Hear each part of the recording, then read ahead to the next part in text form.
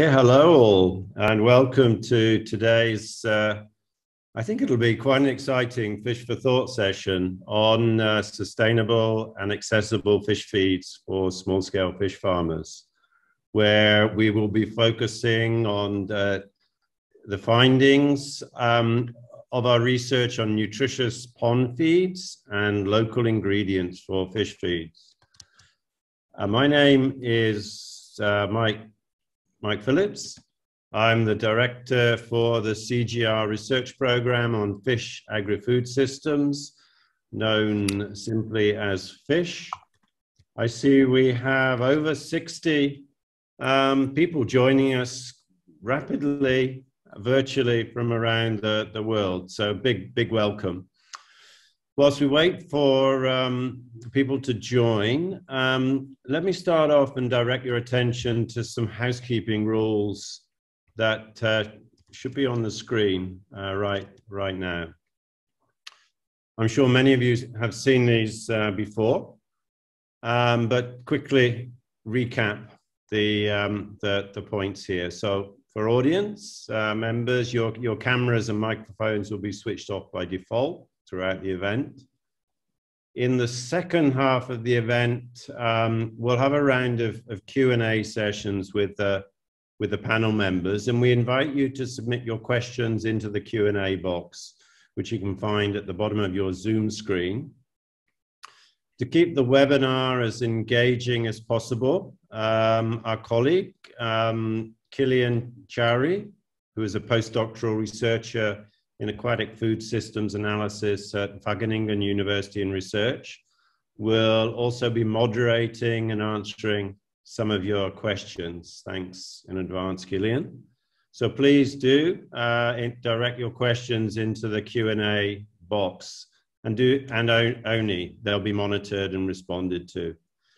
We'll be sharing some key links related to the presentation and discussion in the comments box, so please keep an eye on that as well. The event's been recorded and screenshots will be taken for record and promotion purposes, and we invite you to subscribe to WorldFish newsletter to receive the recording and some post-event materials, and the link to subscribe will be provided in the chat.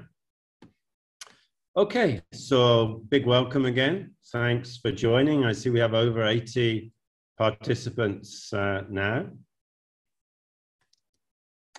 The FISH CRP program is a multidisciplinary research for development program intended to develop and implement research and innovation that enhances the contribution of both small-scale fisheries and aquaculture to poverty reduction, improving food and nutrition security, and enhancing environmental management and natural resource systems throughout Africa, Asia, and the Pacific.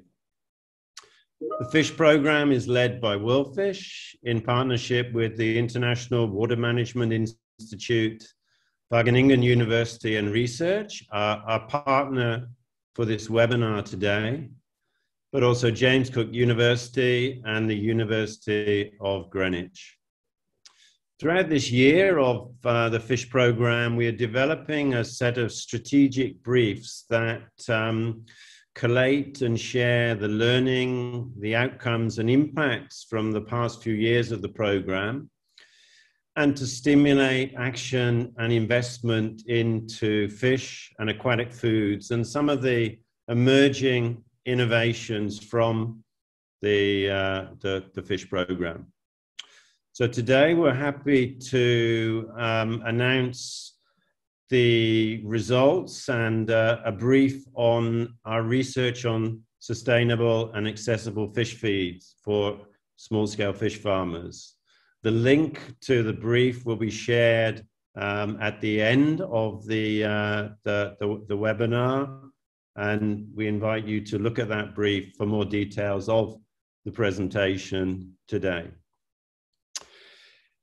A big thanks to all the contributors, partners, reviewers of the research over the past few years on feeds and nutrition within the Fish Research Program, and a big thanks to all for attending today. So let's get started with a presentation about the research on sustainable feeds and feeding practices from the lead authors and leads of the research. Professor Marc Verdegem from Wageningen University in Research. Marc is an aquaculture ecology professor at the university. And then from WorldFish, Dr. Rodrigue Yossa, who's the fish feeds and nutrition lead scientist at our organization. So thank you very much again for participating today. And over to you, Rodrigue and Marc, for the kickoff presentation. Thank you. Thank you very much, Dr. Mike Phillips, for this introduction to the FISH-CRP and also for launching the strategic brief. I'm going to share my screen. So here I'm going to present the research agenda on fish feeds and nutrition at WorldFish. So with partners, we developed a research agenda that was based on three building blocks, namely the sustainable ingredients, the nutrient requirements of fish and the system, and better management practice guides. The focus was on local and novel ingredients, macro and micronutrient requirements of improved strengths of fish, and the development of better management practice guides for local and global uses. And all this led to the ingredient database, the validation of the nutritious pond concept, and the dissemination of better management practice guide. So I will focus more on the ingredient database and the better management practice guide dissemination in my presentation. And Professor Marc Verdegem will talk about the nutritious pond concept.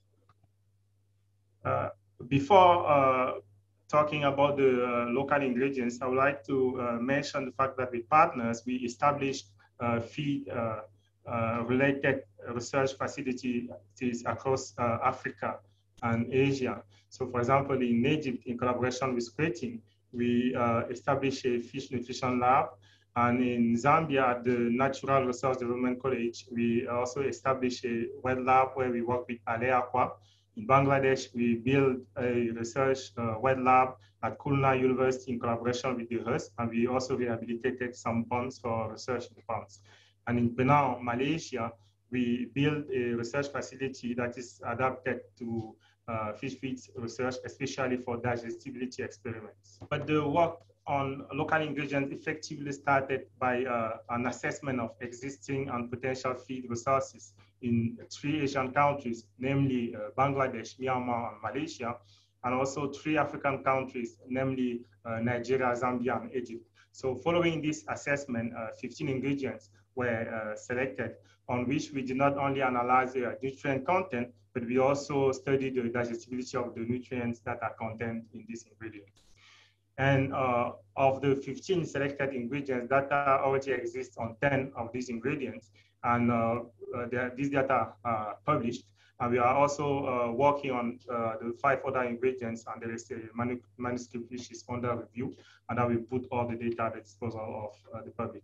But in addition to that, we are also developing an open access database for the ingredients, and we are starting with these 15 ingredients. So right now, this is what it looks like. It's still an Excel file where we do not only have information, as I said, on the nutrient composition of the ingredients, but also on the digestibility, apparent digestibility coefficient of the macronutrients, and also for some specific nutrients, we also have apparent digestibility coefficient of micronutrients.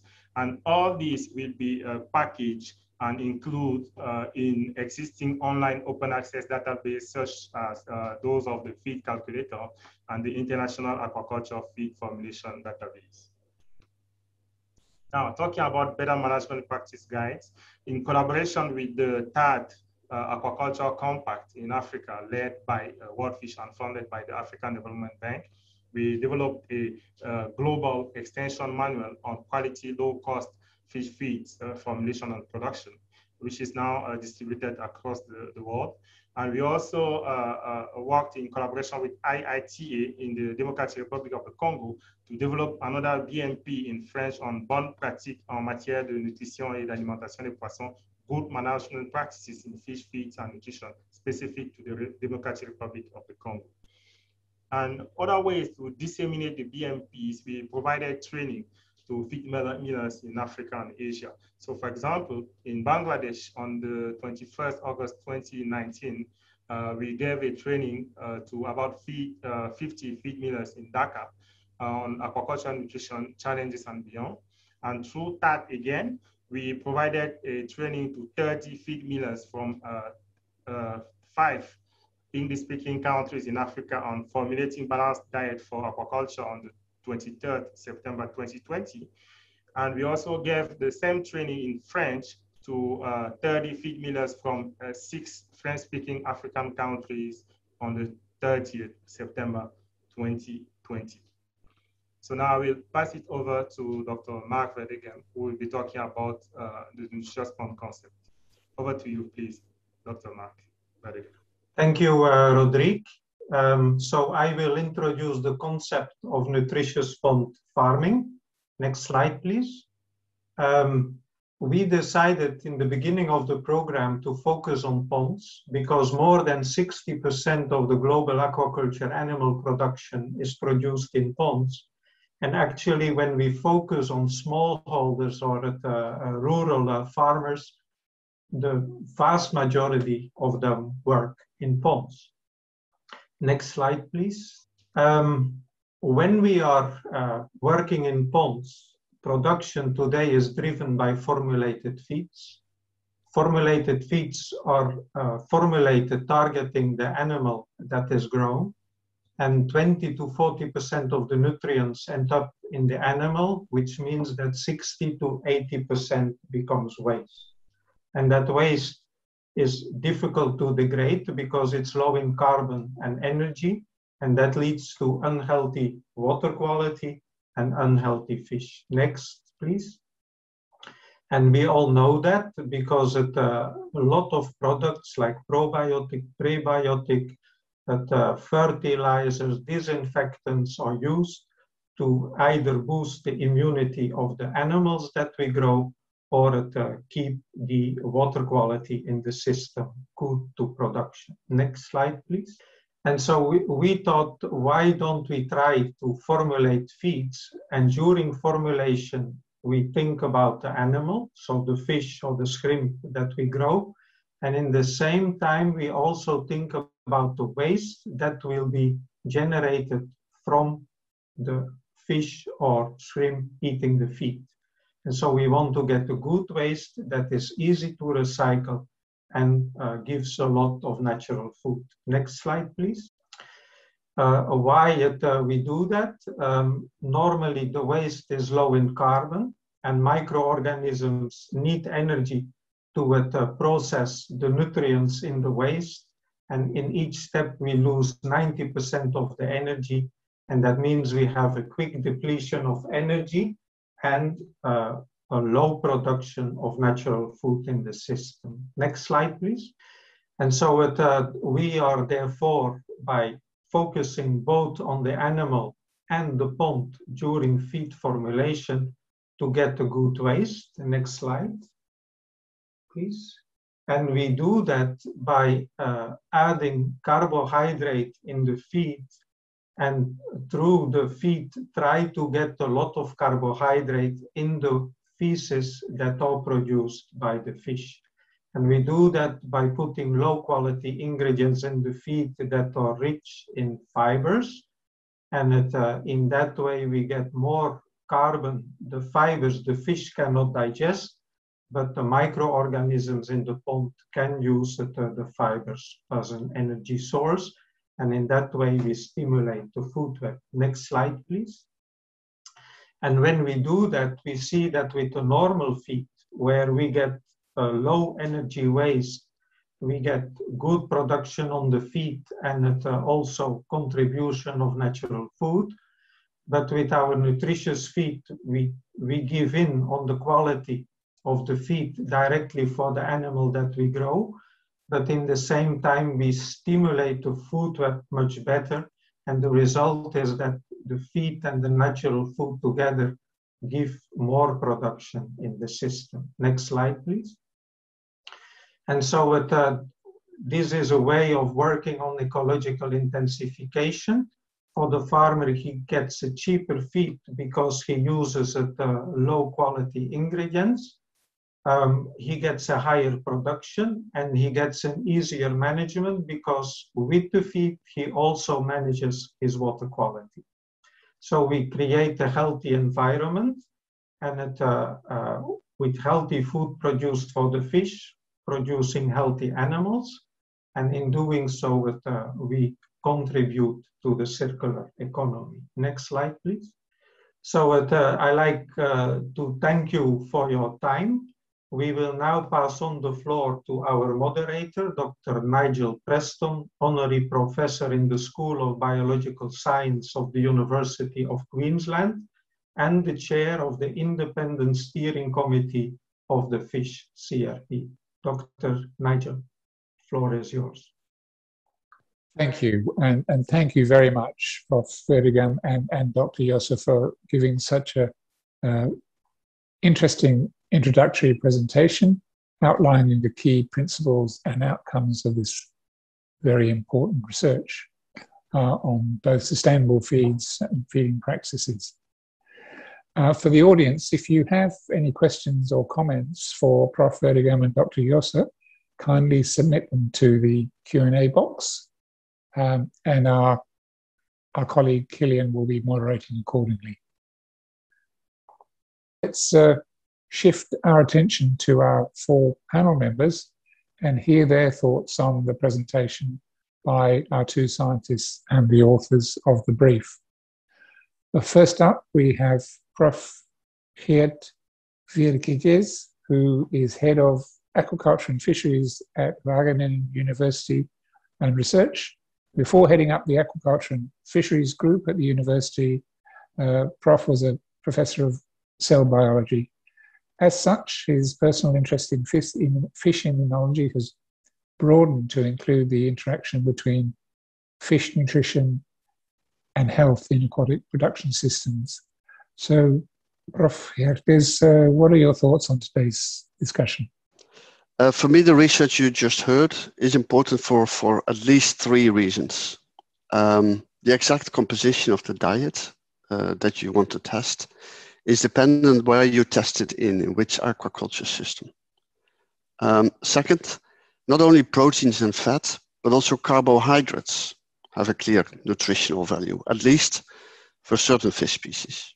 And then third, the aquaculture form of ecological intensification, as just presented by the two authors, can help meet the growing demand for fish products.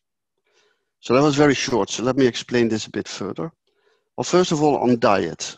An optimal diet needs to meet all nutrient requirements of the fish species investigated and under the relevant conditions. So that's what I meant. Optimal diets are not the same when you determine them in clean freshwater aquaria when you compare them with a real-life pond situation. So in a pond, there's also present a natural food web. And a diet optimal for pond aquaculture also aims to improve the natural food web. On the carbohydrates, fish nutritionists often consider carbohydrates as having no nutritional value. Well, this research proves them wrong. So far, many studies were based on carnivorous fish, like salmonids, but herbivorous fish, like tilapia and carp, can handle carbohydrates quite well. The studies we discussed today even show that in pond systems, non-digestible carbohydrates, like dietary fibers, they have a clear value by feeding the natural food web. And then last but not least, the ecological intensification. Currently, much of the global production of fish is driven by aqua feeds. But today, the competition for nutrients between food and feed is increasing. And aquaculture will need to valorize lower quality feed ingredients, such as rice bran and wheat bran. And they're both rich in the carbohydrates that I just mentioned. So therefore, these studies can be seen as a first and sustainable step towards meeting the future demand for fish and fish products. Thank you. Thank you very much for those very insightful comments, Prof. Now let's move on to Professor Bernadette Frégine, who's the Aquaculture Compact Leader for the Technologies for African Agricultural Transformation, shortened to TAT, at WorldFish, and is based in Nigeria. Prof has more than 30 years of working experience in aquaculture for improved livelihoods. In her role, she facilitates the delivery of new technologies along the aquaculture value chain to develop the capacity of small-scale fish farmers. Prof, the next 2 minutes are yours. Good morning, good afternoon, good evening. From our experience, the major challenges of small-scale fish farmers to adopt better feeding practices in the 12 countries we have worked with the fish farmers. The first one is the lack of finance. They have problem of inadequate fund to feed their fish. And usually the feeding of the fish takes 60 to 80% of the operating cost. The other challenge is the low level of education and the need for more demonstrations that are more convincing. Usually small-scale fish farmers are very doubtful in adopting new innovations and always believe their local ways is the best because they're not willing to take risk. When the better feeding practice is demonstrated to them and the extension agent or the researcher can prove that the result is better than their current practice, then you can be sure that the adoption rate will be high and the fish farmers will be convinced about the technology. Another factor is the inadequate knowledge on the benefit of better feeding practices on their productivity. That is the food conversion ratio. Can you convince them that you'll get a higher food conversion ratio? And then lastly, there's also the need to sensitize and train these farmers on the benefit of better feeding practices on their production and income. If you can convince them that using this feeding practice, you will have a higher profit margin from 30% to 50%, you can be sure they will adopt the technology with gladly. Thank you. Thank you very much, Bernadette, and those are compelling statistics. I believe our next speaker can add his input to that from the market, distribution and trade perspective. Dr. Harden Rome is the Strategic Marketing Director in Asia at Skretting, which is the world's largest manufacturer and supplier of aquaculture feeds. For the past 10 years, his focus has been on enabling modern aquaculture through sustainable aquafeed in Africa and Asia. So, Dr. Roma, can you give us a brief take on the earlier presentation?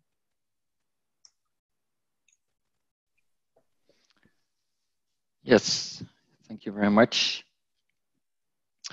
First of all, I'm glad to be here, and I'm very enthusiastic about the research presented today by Marc Verdegem and Rodrigue Yossa. Traditionally, research on exploiting natural food in ponds was primarily aimed at improving extensive fish farming systems, which I characterize as low input or no input systems and giving very low output. And small-scale farmers deserve better. Therefore, I'm very glad to see that the research in nutritious ponds proves the concept of feeding both the fish and the natural ecosystem works in practice. And that diets lower in protein specs can actually increase production and production efficiency for the small-scale fish farmer. So that is very important. Moreover, these systems also showed to be more robust and reduce the risk for disease, thereby contributing to more predictable farming systems, which is also to the advantage of any farmer, but particularly small-scale farmers. And then when we can produce these type of diets with locally produced feed ingredients or byproducts or utilizing waste streams, for sure we can make these diets more sustainable, and sustainability also includes profitability for me. Thank you. Thank you very much, and that's strong endorsement of the research from someone who's a world leader in the aquafeeds domain. And reminder to the audience, if you have any questions for any of our panelists, please submit them to the Q&A box. Our final panel member is Dr. Sujata Ganguly, who's the South Asia Gender Empowerment and Social Inclusion Lead of Includivate, an organization that offers monitoring, evaluation, and research services for international development institutions, partners, and companies operating in low-income countries. Her focus is on gender research, communication research, and monitoring, evaluation, and learning activities in the field of migration, agriculture, and maternal and child health. She's currently involved in work to transform food systems through partnerships and capacity building of small-scale fish farmers. So, Dr. Ganguly, over to you for your reflections. Thank you so much. This is indeed a very important topic to discuss because to reduce costs, especially in low-income countries, alternative, affordable, and nutritious fish feeds need to be found. However, any change towards commercialization of feeds or the introduction of new ingredients may create competition or strain on other aspects of small-scale aquaculture production or livelihood system. Thus, there is a need for alternative local ingredients that can mitigate the escalating cost of traditional fish feeds without incurring these perverse consequences. And there is potential to promote women's enterprise or employment in affordable local fish feed markets.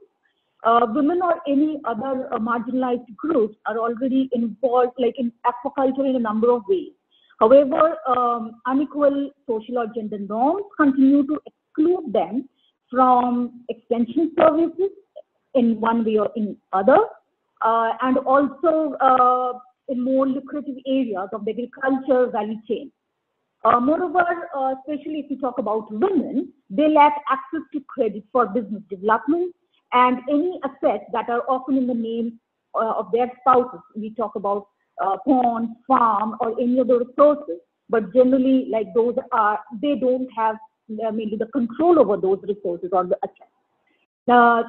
These full range of factors shaping women and men adopt and how they can use aquaculture innovation has been understudied. So particularly surrounding the gender power relations and dynamics.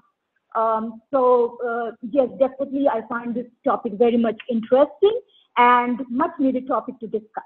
Thank you. Well, thank you very much, Ganguly, and indeed to the rest of the panelists for all your reflections. We're excited to hear more from you and all the panelists in the following panel session. And so we're going to start that panel discussion and on these innovation strategies to drive the sustainable production and accessible use of aquatic fish feeds for small-scale fish farmers, probably one of the most critical issues facing small-scale fish farmers. And by the way, don't forget to send your questions to this panel, and we'll address them via the QA format. So basically, I'm going to open up to the panel to ask, what do you see as significant or innovative about the nutritious pond concept? Thank you so much for giving me the word again. So for me, the real innovations, or the key messages, if you like, are, and I can't repeat this often enough, the relatively easy way to improve feed accessibility for small-scale fish farmers by incorporating low-quality feed ingredients, being rich in the already discussed carbohydrates. For me, this is crucial if you want to have inclusive growth of aquaculture. Second, and the nutritious pond feeds, which, I mean, as a professor at university, I really appreciate the concept approach. The feeds not only nourish the farmed fish, but also the food web that helps to break down fish waste and help to produce natural fish food. This is a true win-win situation with even an added bonus. The ingredient composition makes the feed less expensive than conventional feeds.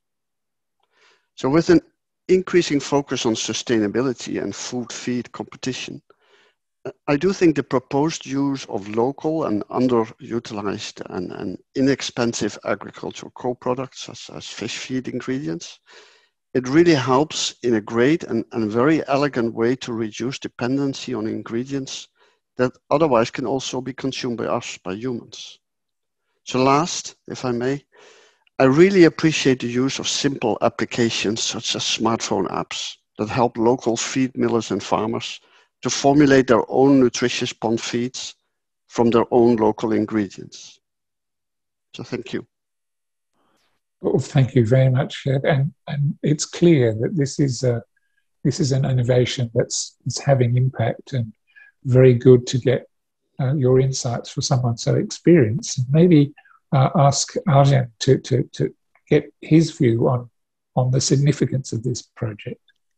Yeah, so I already endorsed the outcome of the research. For me, the innovative part of it was actually the idea of feeding both the fish and the system at the same time with feed, through feed. But what was the significance of this project? For me, it was not that farmers now can use cheaper feed, because cheaper feed alone is not a goal to me. And quite often, cheaper feed is lower quality, lower nutritional quality. And that is not what small-scale farmers need. I often say that small-scale farmers deserve the same quality as large farming groups. Actually, they can learn from large farming groups in that sense.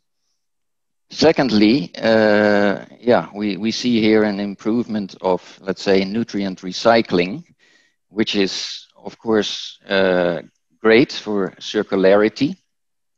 But also, I feel this is not the most pressing issue for a small-scale farmer. He has other concerns like food security. And it is also not about reducing external input. Often it is said, yeah, we need to use less feed. No, not necessarily so. But so for me, the really interesting and significant outcome of this research is that we are able, with this nutritious pond feed, to increase the output for the small-scale farmer. So we're not giving something, producing a little bit less, a little bit cheaper. No, we're producing something that is improving his performance and also helping his ecosystem to become more stabilized, which can also be a problem for small, remote, located fish farmers. So he or she, of course, fish farmers can be female as well, will have a more predictable farming system in the end. And everybody is looking for predictability in the industry. Also, when you are looking for credit as a large farmer, or you're looking for microcredit as a small farmer, you need to show that your system is predictable. And this nutritious pond diet can contribute to that. Thank you. Will you allow me, Mr. Chairman, to react to this? Please do. Yes. Thank you. Well, I would like to say thank you to my colleague, who of course works from a nutritional practice, and I like to thank him for more or less, let's say, correcting my typical scientist view. But still, I would say, as a scientist, for us, closing a nutrient cycle is of interest. And we're not only here, I think, as scientists to help achieve ambitious goals to feed a growing world population with healthy fish and fish products, but we're also here to achieve a maybe even more ambitious goal, to educate the next generation. For us as scientists, concept thinking, such as designing nutritious pond feeds, closing nutrient cycles, they're truly and really important to trigger and optimize, I would almost say, the brains of our students that will be leading the next generation. Of course, this sounds very ambitious, but yeah, we like to be ambitious. And of course, I have to acknowledge the practical experience of my colleague here from industry. Increasing output per pond, per cycle, more efficient production, they're of real life value. Of course, I appreciate that modern fish farming is about improving predictability. But as a scientist at Wageningen, I can allow myself a bit of naivety, I would almost say. And I'd like to keep dreaming about robust and stable ecosystems with lower risk of disease, not only to receive the necessary microcredits, but also to preserve our natural resources for the longer term. And with this hopeful message for a sustainable future, I would like to give back the word to the chair. Thank you again for reminding us about the footprint that we leave and trying to do better in the future. So moving on, the next question for the panel.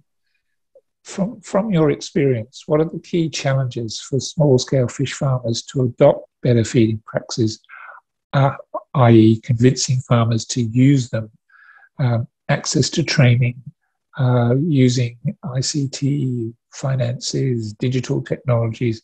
How can we overcome some of these challenges? And I'm going to pass that question to Bernadette first. To overcome the challenges of the issue of the access to training, to overcome these challenges, there's a need for us to train, to make training available for the fish farmers on modern feeding practices. And it's also important for them to be made aware the ingredients that are available, these ingredients which are available. I know the ICT is not very common in African countries with fish farmers, but this is the reason why fish farmers have to be trained on having access to ICT training, because virtually all fish farmers in Africa, they have access to the internet. And if you have access to a phone, you have access to internet, you have access to data. And it is possible for them to be trained on the use of ICT so that they can improve their feeding practices. For instance, last year, Rodrigue had an opportunity to train the Francophone and Anglophone countries on better, on fish feed formulation and production. I believe that this type of system should be encouraged for our partners or African fish farmers to be able to have access to better feed practices. Thank you. Thank you very much, Bernadette. And Sujita, would you perhaps add your views on that? Sure, thank you. Yeah, I mean, it has been well said, like there are many challenges for small-scale fish farmers, and if we sit and start writing down the list, it will just go on and on.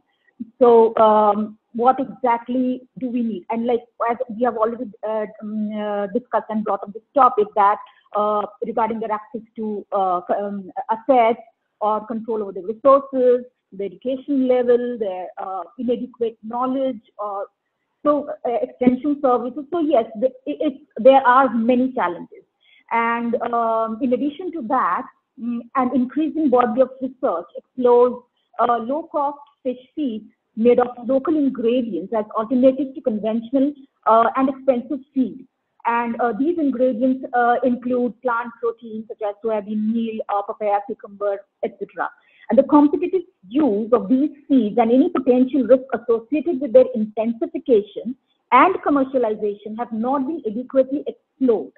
So women might feed these local ingredients to livestock or use them in other types of livelihood activities. Redirecting these ingredients may not actually be sustainable if it comes at a different cost. So the cost implication of these warrants further studies and exploration, along with adopting a gender and social layer. And definitely context-specific feed solutions are needed depending on the local ecology. And yeah, this is what I wanted to add to the discussion. Thank you. Thank you. So back to Sujitha, basically following up on the previous questions, how do we ensure inclusive development when it comes to sustainable feeds and feeding practices? What are the risks? What risks must we keep in mind with regards to often marginalized social groups, including women and youth? Sujitha. Interesting. So as already been said, that extension services relating to feed innovations may reach, engage with, and respond predominantly to men's needs and preferences. So men will hear about, learn about, and take advantage of any new opportunities arising from the use of local ingredients for affordable and nutritious fish feed before women. So the risk of that, women may further be marginalized and miss out on opportunities for income growth and control.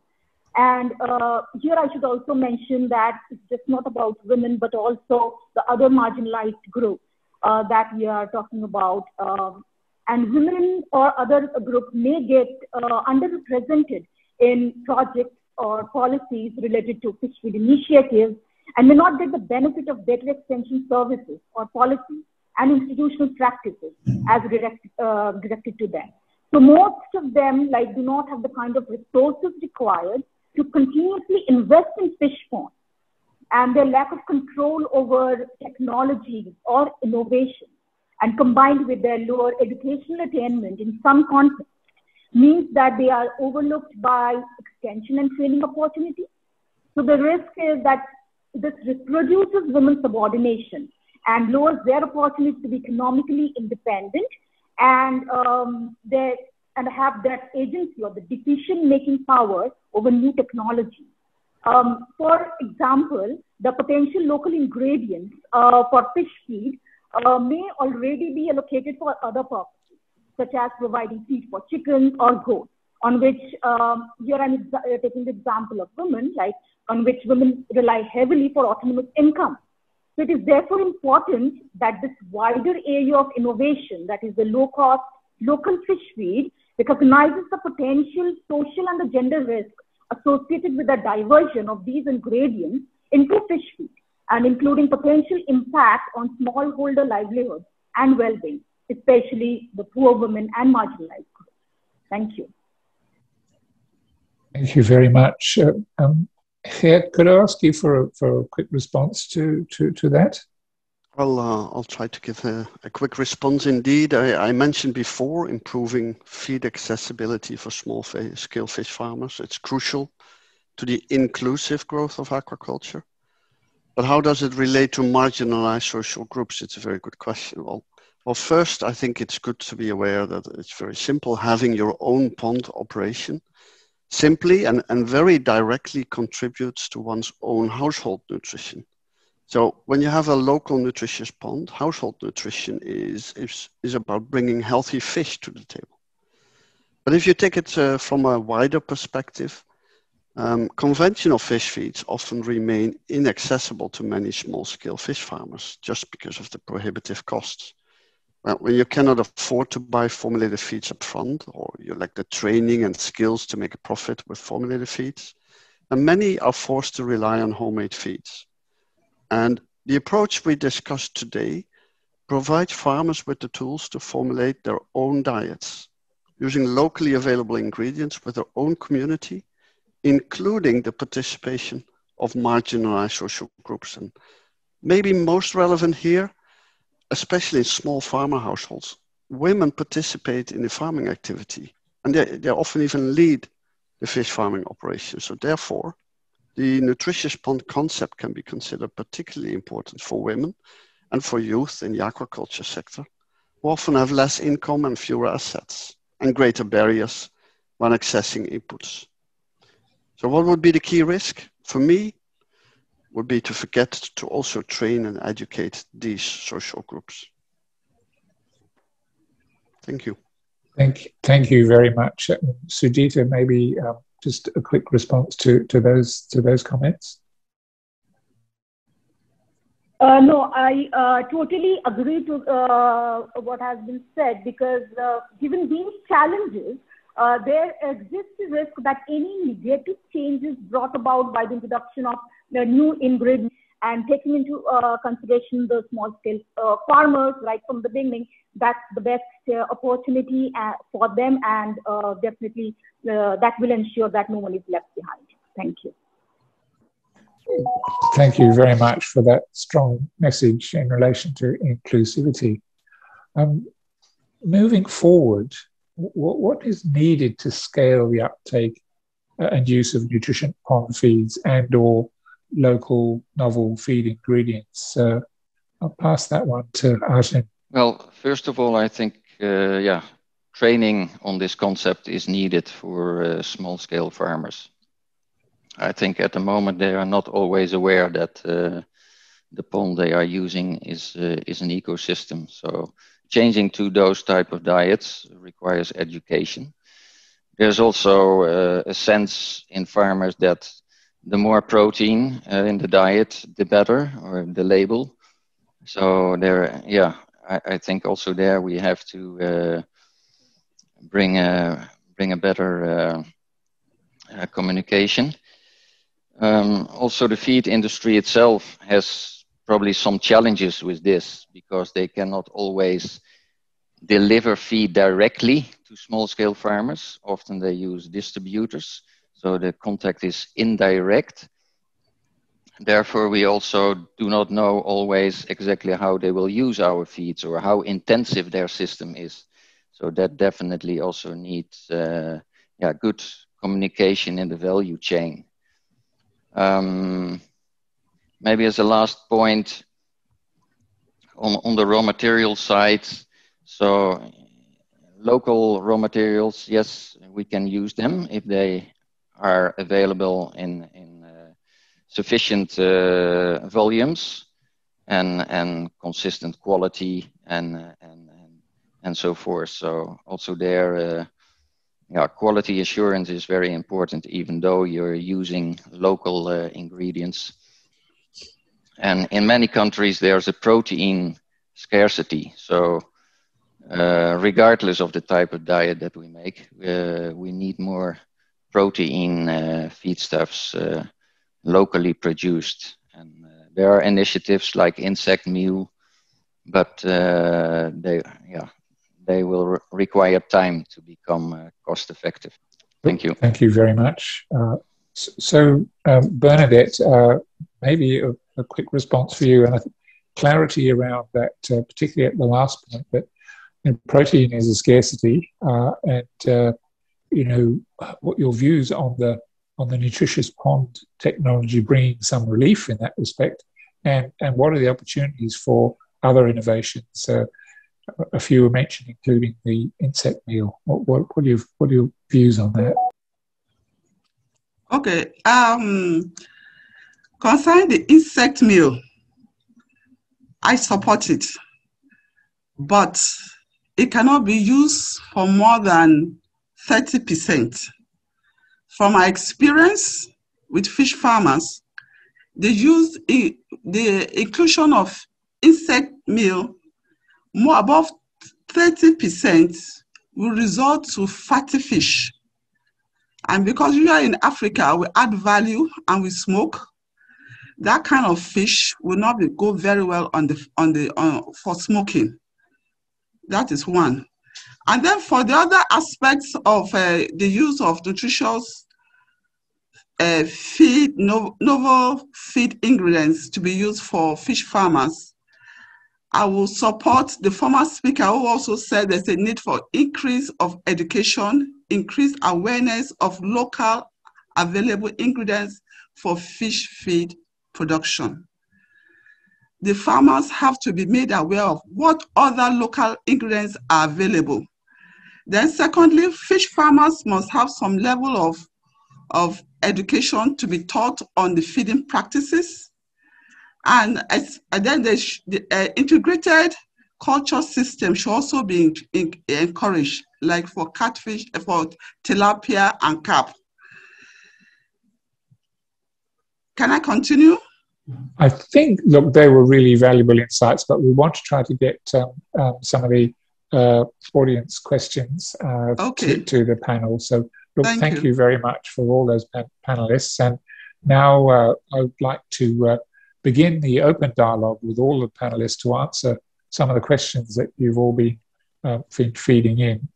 Can nutritious pond feeds for fish have an impact on the quality, the nutritional quality of the fish?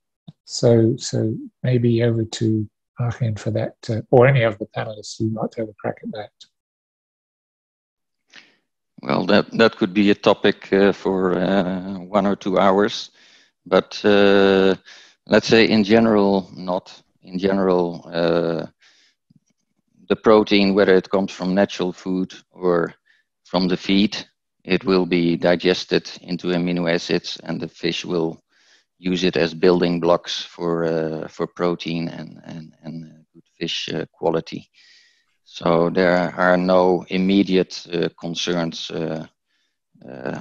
for fish quality, to my opinion. All right. So thank you. Can I say something? Yes, please. I have a different opinion.